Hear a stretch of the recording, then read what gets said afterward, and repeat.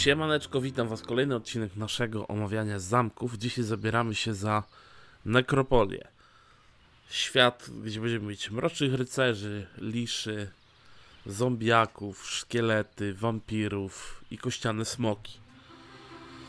Standardowo omawiamy 4 tematy, czyli budynki specjalne, następnie łatwość rozbudowy, następnie armia, koszty i na samym końcu pokażę wam, jak grać tym zamkiem, jak nim rozpoczynać, jak nim fajnie się całkiem gra, bądź nie fajnie, to zależy od tego, jak na to spojrzymy. Także zapraszam, zaczynajmy omawianie zamku. Dla przypomnienia, budynki specjalne to są budynki, które mamy tutaj i pomijamy te 3, bo one są wszędzie. Może zacznijmy od tego, co na minus najpierw. Stocznia. Stoczni będziemy mogli użyć tylko wyłącznie w pewnych przypadkach. I to jest drugi zamek, który ma stocznię, bo... Przepraszam, drugie miasto, bo mamy zamek i mamy nekro. Druga, największa wada, mamy namiot medyków. Jako machina wojenna jest moim zdaniem najgorsza. Przejdźmy dalej. Gildia. Bardzo fajnie. 5. poziom to jest to, co chcemy. Magazyn zasobów, drewno i ruda. Można by powiedzieć, że to jest turbo minus, ale zobaczcie, że tutaj tego całkiem sporo idzie. W sensie drewno i rudę wymaga praktycznie każdy z budynków, więc jest to taki punkt pośredni. Wolałbym oczywiście rtęć, aby móc mieć smoki i móc je kupować, ale no coś za coś. Nekromatron powiększa 10% umiejętności nekromancji u wszystkich bohaterów, czyli nie u bohatera, który odwiedzi, albo u bohatera, który jest w zamku, u wszystkich odgórnie. To jest bardzo przydatna rzecz, no bo zawsze te dodatkowe procenty są mile widziane. Mając mistrza na poziomie, mistrz nekromancji daje nam 30%, dorzucamy do tego dychy, już mamy 40%, robi się całkiem fajnie. A czym jest nekromancja, możecie zapytać. Tutaj też taka kwestia dodatkowa. Jeżeli mamy tutaj pulę umiejętności, które możemy mieć, i to jest 8 umiejętności, to przy nekromancie już mamy jedną mniej. I nekromancja pozwala nam wskrzeszyć taki procent poległych stworzeń w walce, na jakim jest poziomie. Czyli aktualnie mając nekromatron i podstawowy mam 20% i to się nam odradza w postaci szkieletów. Zobaczmy jeszcze grala. Gral oprócz standardowych rzeczy, czyli 50% przyrost, 5000 sztuk złota, dodatkowo zwiększa o 20% nekromancję, czyli w tym momencie nasz Xi, mając dychę stąd plus dychę z nekromatronu, mamy 20 plus więzienie dusz, to mamy już 40. Ale Xi może sobie tą nekromancję podbić do 30%. Czyli tu mamy 30, tu mamy to jest 60%. To robi straszną robotę. Dlatego mimo, że tu mamy tu stocznię. A, jeszcze, przepraszam, bo jeszcze nie wszystko. Rozkopane groby. 6 szkieletów dodatkowo. No wow. Szkieletornia. To jest całkiem niezła rzecz. Bo możemy sobie w ofierze dać jednostki każdego poziomu i one giną, zamieniając się w szkielety. Jako ciekawostka, jednostki poziomu 7, czyli wszystkie smoki, jak coś zrobimy takiego, zamieniają się w kościane smoki. Czy wymiana smoka czarnego w kościanego jest istotna i czy jest ważna, to pogadamy o tym później. Także patrząc na cały ogół i jeszcze zapomniałem, całun ciemności. Jeżeli gramy z komputerem, całun ciemności jest zbędny. Jeżeli gramy przeciwko graczom, całkiem przydatna rzecz. Jak ktoś odkryje nasz teren i mamy ten całun, no to ten teren znika. Tylko to też jest broń obusieczna, bo w momencie, kiedy postawimy całun, komputer bardzo lubi to budować. Kiedy my sobie zbudujemy ten całun i ktoś podjedzie pod nasz teren, nie wiedząc, że my tam jesteśmy, i nagle ten fragment terenu mu zniknie, to wie, żeby szukać nas w tych okolicach. I kiedy mamy nieogarniętą nekropolię, może być bardzo ciężko. Także ja daję 4. Za budynki specjalne, głównie tutaj Gral gra pierwsze skrzypce, nekromatron jest drugą rzeczą. Szkieletornia jest całkiem niezła, mając na przykład, nie wiem, jakieś obozowiska wokół zamku, które dają nam jednostki z darmo, ale to nie są jednostki od Nekropolii. To wtedy warto mieć takiego sobie bohatera, którą będzie zbierał, przyjedzie, będzie nam to zamieniał na szkielety, bo szkielety są tutaj dosyć mocnym trzonem. Dobrze, przejdźmy do rozbudowy naszego zamku, czyli kategorii numer 2. Łatwość rozbudowy, bo tak to się nazywa. Mówimy tutaj o tych oto budynkach i o trudności ich budowy. Także tutaj mamy podstawę, tu mamy te poziomy na podstawie, to jest nic nadzwyczajnego. Tutaj 10 siarki, grając na wieży, ok, zrobimy to. Sale ciemności też nic nadzwyczajnego. Tu może być problem. Tak naprawdę na pierwszym poziomie to mamy 2 budynki, które mogą nam w jakikolwiek sposób sprawić jakąś trudność, ale grając na wieży tej trudności nie ma, bo jesteśmy w stanie się zaopatrzyć w te trudne materiały, więc tu jest bardzo dobrze na poziomie podstawowym. Przechodzimy do poziomu wyżej. Tu jest 5 rtęci. 5 rtęci to jeszcze nie przesadzajmy. Tu jest dosyć drogo.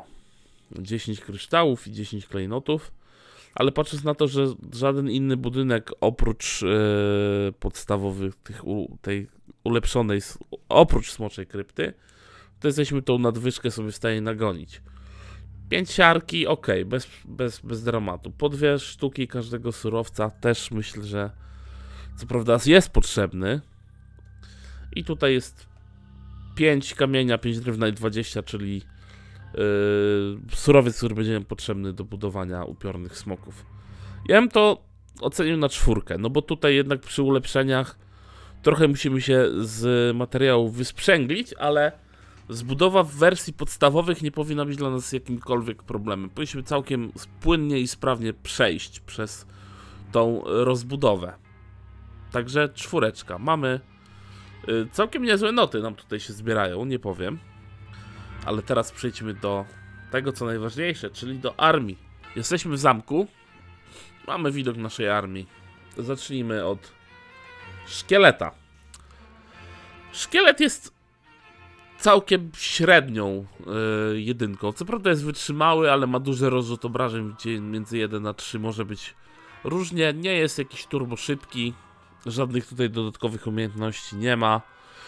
Dla nas największą zaletą jest to, że praktycznie po każdej bitwie będziemy dostawać coraz ich więcej.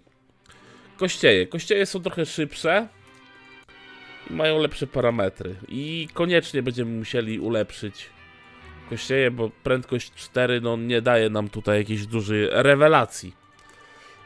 Zombiak. Ożywienie w sensie najpierw. No tu jest dramat. Ja tej jednostki na początek w ogóle nie biorę do swojej armii, to jest prędkość 3. Wytrzymałość może i nawet, ale no nie jest to najlepsze. No i w sumie jest tutaj też, można powiedzieć, animacyjnie to wytłumaczone, no bo tutaj kość z nogi wystaje. Co mamy tutaj, patrząc na naszego ulepszonego zombiaka? Większe obrażenie, więcej życia na pewno. Jest trochę szybszy i ma 20% na rzucenie zarazy. Więc taki zombiak już jako obrona łucznika myślę, że będzie się sprawował już całkiem nieźle, zwłaszcza w dużej ilości. Zjawa. Trochę śmiechem jest to, że jednostka, która ma 18 punktów wytrzymałości, jako swoją umiejętność ma regenerację. Zwłaszcza, że mamy namiot medyka, namiot może rzucić na zjawę i to wtedy nie działa. Najwolniejsza latająca jednostka. Jako jednostka w armii moim zdaniem totalnie nieprzydatna. Jako jednostka, z którą walczymy, dosyć irytuje ta animacja. ale upiór jest bardziej irytujący. Zobaczcie, że tak naprawdę dostajemy tylko szybkość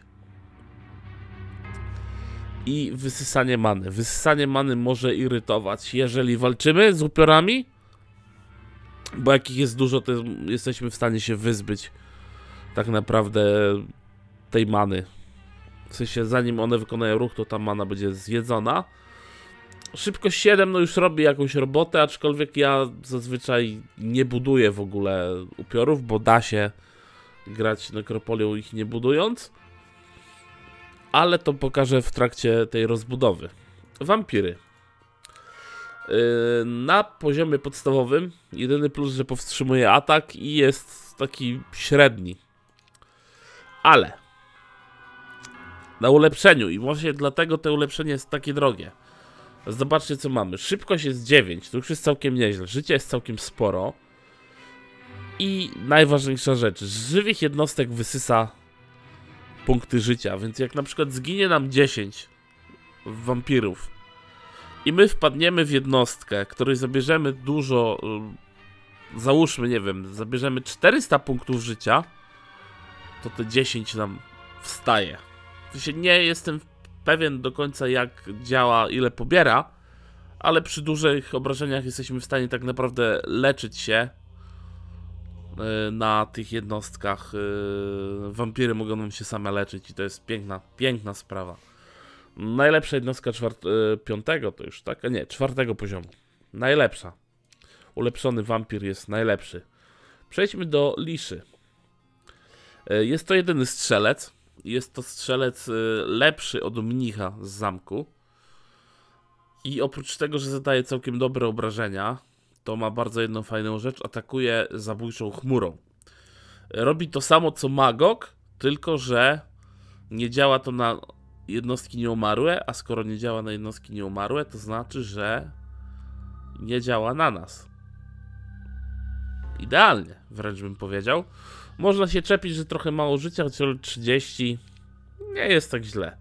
Ulepszony masz 40, jest szybszy i to jest w sumie dosyć dobre ulepszenie, bo większa liczba życia i większa szybkość zawsze jest na propsie. I ja staram się mieć 2 stosy z liszami, mieć arcyliszami, zależy na jakim poziomie, na jakim etapie jestem i wtedy sobie bardzo fajnie ta armia radzi. Jednak 2 łuczników to jest 2 łuczników. O! I to jest mistrz po prostu. Jest nieumarły, 20% szans na rzucenie przekleństwa. Przekleństwo powoduje to, że jednostka, jeżeli ma rozrzut obrażeń, to zadaje ich jak najmniej. Całkiem wytrzymały, całkiem dobra prędkość, ale ulepszony. Najlepsza jednostka tego poziomu. I pewnie chcecie wiedzieć dlaczego. Pierwsza rzecz, jest całkiem szybki. Druga rzecz, jest przekleństwo. Trzecia, uderzenie śmierci. Uderzenie śmierci. I oczywiście jest 20% na uderzenie śmierci. Wszyscy jakoś sobie te 20% uwielbili. Uderzenie śmierci powoduje ni mniej, ni więcej to, że możemy zadać podwójne obrażenia. Załóżmy, że atakujemy, nie wiem, mamy 10 rycerzy i każdy z tych rycerzy po 20 atakuje, czyli mamy 200 obrażeń i wpada podwójnie. To jest 400 punktów obrażeń do zdjęcia. Robi robotę. A jeszcze, jeżeli jakimś przypadkiem wpadnie nam szczęście, to ta jednostka jest w stanie zadać potrójne obrażenia. To rozumiecie? To jest koń ofensywy. Dosłownie, koń ofensywy. Aczkolwiek tutaj ja się zawsze śmieję z nazwą. Czarny rycerz, tu upiorny powinien być rycerz śmierci po prostu. Straszną robi robotę. I przejdźmy do smoków. Kościany smok. Średnia wytrzymałość. Rozrzut obrażeń jest spory, ale 50 obrażeń. Zadawanie 50 obrażeń jest całkiem fajne. Zdejmuje morale dla przeciwnika. To też jest duży całkiem plus. Będzie ginąć niestety w wersji podstawowej. W wersji rozszerzonej jest dużo szybszy. 200 punktów obrażeń. Jest średnio, bym powiedział. 14 szybkości całkiem. I dochodzi jedna ważna rzecz. Jest 20% szans na rzucenie umiejętności postarzenia. I to jest unikalna umiejętność dla tej jednostki i to jest bardzo dobra umiejętność. Otóż postarzenie powoduje obniżenie punktów wytrzymałości dla jednostki o połowę. I to trwa 3 tury. Więc wyobraźmy sobie, że atakujemy takiego diabła. Diabeł, jak dobrze pamiętacie, a może diabeł nie jest może najlepszym przykładem. Archanioł. Archanioł ma 250 punktów wytrzymałości. Atakujecie kościanym smokiem i Archanioł jest postarzony. I Archanioł ma bazowo wtedy 125 punktów życia. Czy one wtedy będą padać hurtem. Dlatego jest dobra jednostka, szybka jednostka, którą trzeba wiedzieć, kiedy użyć i w co zaatakować. Jeżeli będzie nam dobrze wpadać, postarzenie robi robotę straszną. Także w tym zamku najważniejsze jednostki są te 3. To jest dobra jednostka. To będziemy dostawać jak w Armii Czerwonej, więc masę, naprawdę masę, więc to też jest na plus. To jest duży minus, to jest średni minus, aczkolwiek jako ulepszony już jako obrońca jest całkiem niezły. Więc ja tutaj daję 4. Kurczę, dużo 4 dzisiaj rozdajemy, jeżeli chodzi o ten zamek. Bardzo, bardzo fajnie. I teraz kwestia najważniejsza, czyli pieniądze. Ile musimy wydać za rozbudowanie całej armii? Wykup całej armii tygodniowo to jest 26 920 i 2 rtenci. Znowu 4, kurczę. Mamy chyba nowego lidera. Egzekwo wskakuje ten zamek na pierwsze miejsce. Ocena 4. To jest dobry zamek. Może część ludzi go nie lubi, bo 7 jest taka sobie, ale ma dobre umiejętności. Brak tego łucznika, no to niestety jeden łucznik, ale dajemy sobie nim radę. Bardzo dobrze ogarnia. Wampirzy lord, który no wymiata tak naprawdę. No, nie ma co w ogóle się tutaj oszukiwać. I szkielety, które dostajemy masowo. Także teraz widzicie podsumowanie. Mam nadzieję, że zgadzacie się. Dajcie znać w ogóle, co sądzicie, czy uważacie inaczej o tym zamku. No jestem tutaj całkiem pozytywnie zaskoczony, bo liczyłem, że będzie gdzieś w okolicach 3,5 po moim rankingu, ale naprawdę nie jest źle. I teraz pokażę wam, jak ten zamek rozbudowywać, jak w ogóle zaczynać nim rozgrywkę. Także za chwilę się widzimy.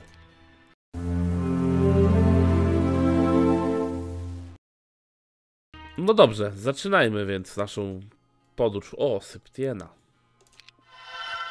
Septiena jest całkiem niezłym bohaterem. Pierwszy dzień Rada Miasta, wiadomo.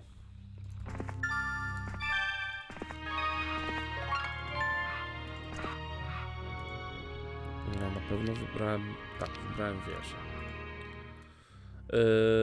Dobrze. Także jesteśmy na wieży. Znajdowanie drogi... Moglibyśmy ponarzekać, ale patrząc na to, jakie tu mamy tereny, a tu mamy tereny typowo lawowe, to możemy uznać sobie za plus. Tu pojedziemy tamtem później, bo tam jest całkiem dużo skarbów. Tu zaawansowany, tak. O, bardzo dobrze. Cmentarz. Tu chyba nie ma żadnego zaskoczenia. Tu nie podjedziemy już. Zobaczmy dalej, co tutaj się dzieje. Zbierzmy sobie te surowce.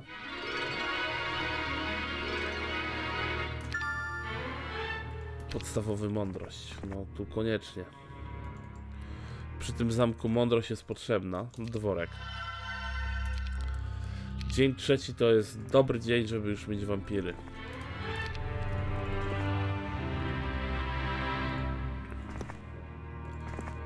Pierwsze dni właśnie to są takie typowe, żeby sobie pojeździć, popatrzeć. Kierujemy się na mauzoleum oczywiście, ale żeby je mieć, musimy mieć Nekropolię, dobrze, to ty weź złoto. Tutaj się nie ma co pchać. Pojedź dalej, zobacz co tam ciekawego. Was jest dużo, mnóstwo. 63. I animatora jeszcze masz. No możemy spróbować. Poczekamy, nie poczekamy. Zginęło 6, dostaliśmy 3. W sumie żadna strata, ale widzimy, gdzie możemy coś, jakiekolwiek ruchy robić. Ty się może powoli wycofaj. Pojedziemy jeszcze do wiatraka. Mauzoleum. To jest to. I teraz, jeżeli chodzi o rozbudowę nekro, to widziałem różne ścieżki. Moja ścieżka jest prosta, bo możemy sobie zbudować salę. Ale jakbyśmy sobie zbudowali salę, to możemy sobie utknąć dosyć szybko. Dobra, mając 3 lisze, możemy już zacząć coś tutaj rzeźbić. O! Miło z twojej strony, gro.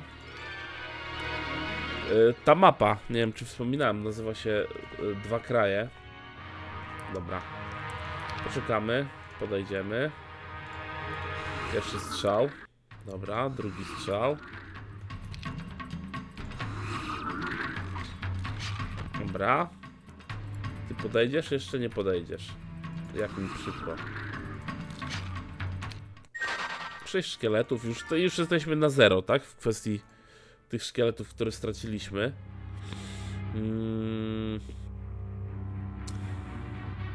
Zamek. Tak. Tak jest, nowy tydzień. A może weźmy jeden ten. Pojedźmy tu na dół. Zbierz sobie złoto, tancie i tu obronę. A ja pierwszego dnia w nowy tydzień buduję nekromatron. Dodatkowe 10%. I nekromatron też jest potrzebny do jednostki, którą staram się mieć już właśnie w tym momencie mniej więcej. Ulepszone wampiry. To jest piękna rzecz. O, pozbieramy tutaj co się da. Przypominam, altem. Podjedźmy sobie. Czy ja chcę brać wszystkich? Tak, ja chcę brać wszystkich, bo to mnie dużo nie kosztuje. Budujemy kuźnię i jedziemy tu. Talizman mamy, fajnie. I karty tarota też weźmiemy. Ty nam trochę tutaj nadgonisz budżet.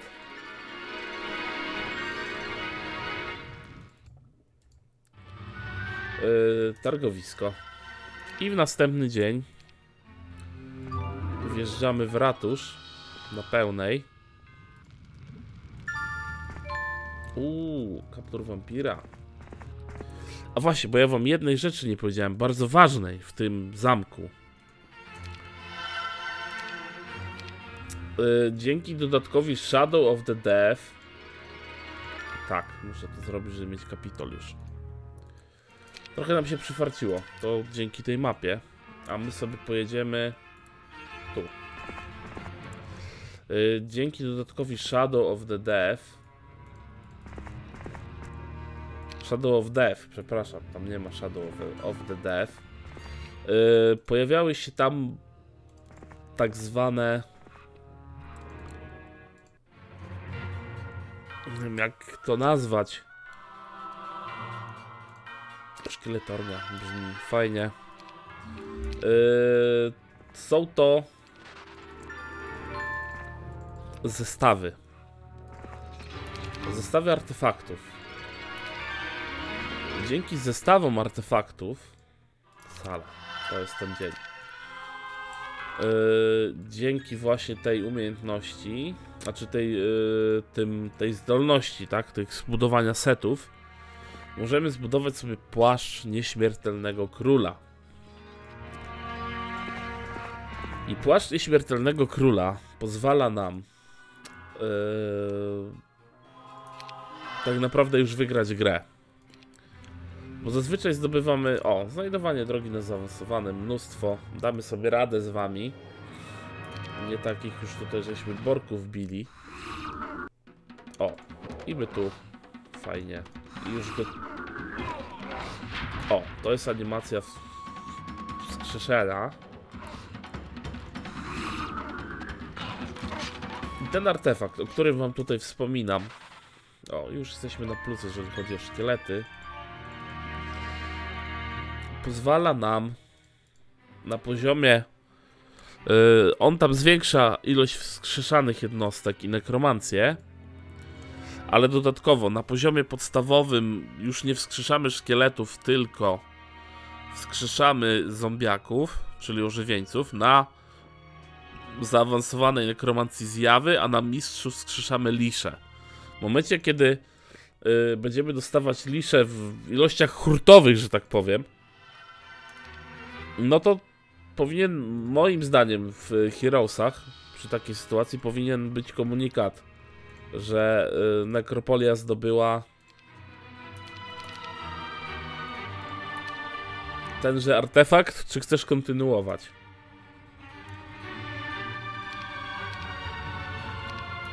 Bo ten artefakt tak naprawdę zamyka nam grę. Wtedy gra jest po prostu broken i nie ma sensu dalej po prostu tego ciągnąć. Czy my ulepszymy to? Ulepszymy. Bardzo nam tutaj fajnie to idzie. Stronnicy weźmy ich. Obrobimy ich w szkieletorni od razu. O was też. Bardzo, bardzo mi miło. Ja nie mam jakiejś... Aha, okej. Dziwnie nastawieni byli, ale luz. Co? Co możemy dalej? Potrzebujemy... Po 5 ty wszystkiego chcesz. Kolego. Tu muszę się wybrać w takim razie. Ale to ja się cofnę.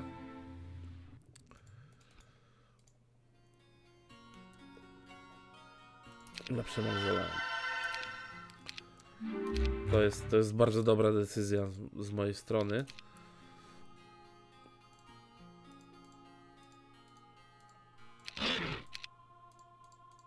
No już 100 szkieletów jest. Jakby to ktoś powiedział, jakaś chora liczba. O, i my sobie już zrobimy tak, że wy tutaj będziecie stać. Rycerzy śmierci też weźmiemy już ze sobą. A, no i 2 wampiry. Zawsze na propsie. Uciekacie, jak miło. Weźmy mistrza nekromancji, już mamy i to już nam zrobi robotę.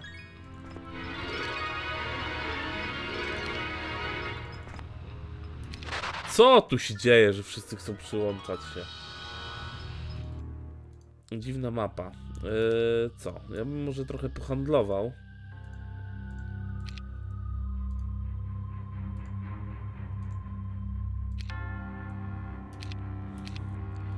W przeciągu 2 dni powinniśmy już mieć smoki. I to jest ten dzień. Tylko teraz mi pewnie nie stać. A siarki nie mam. Siarki nie mam. Perkulce. Raz. No to już będę miał siarkę.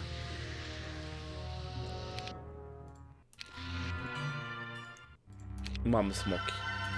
I jest fajnie. Domknęliśmy tą rozbudowę i zauważcie, że no przed drugim miesiącem już mamy. Tu można by ich natłuc.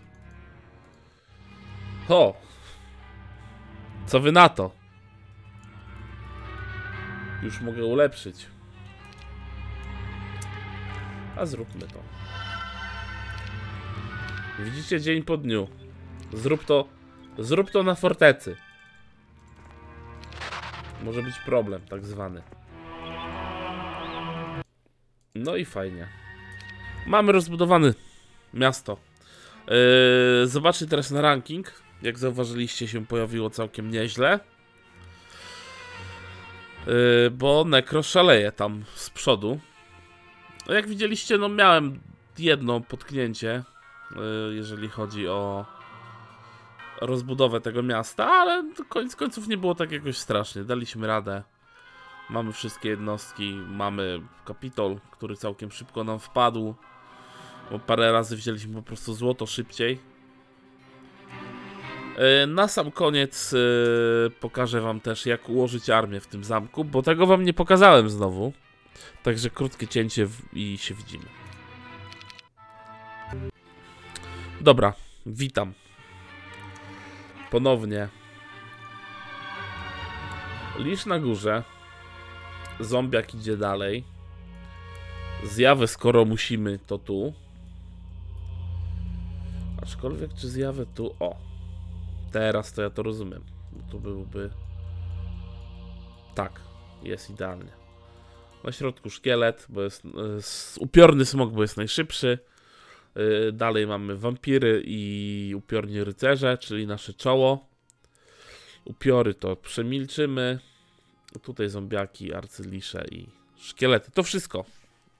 Mam nadzieję, że materiał wam się podobał. Trzymajcie się do następnego. Cześć.